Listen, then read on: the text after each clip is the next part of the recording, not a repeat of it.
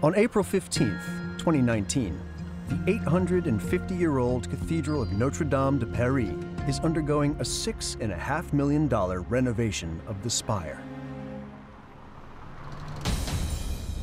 When a fire breaks out inside the oak framework of the roof.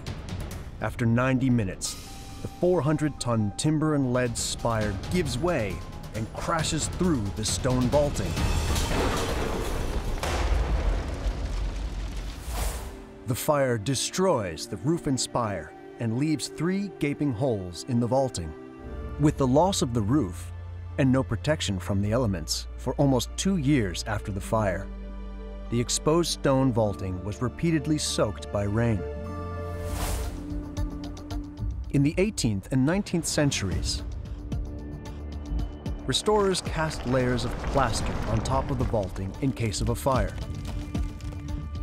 This protected the stonework from the heat of the 2019 inferno, but not from the water used to fight it.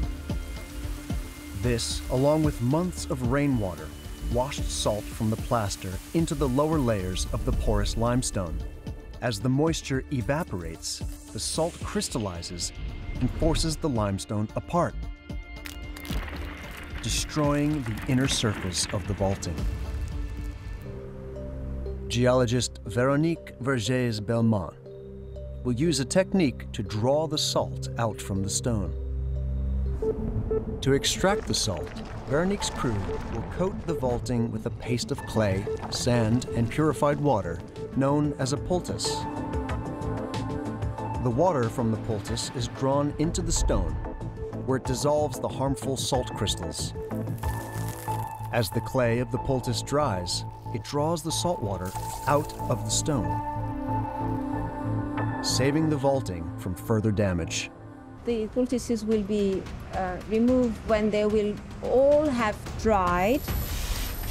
They load the sticky mixture into a compressed air gun and spray it into every crevice.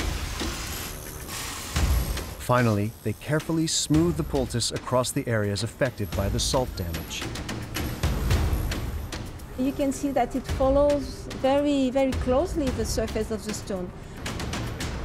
We need to have a very slow process until the vaults are dry.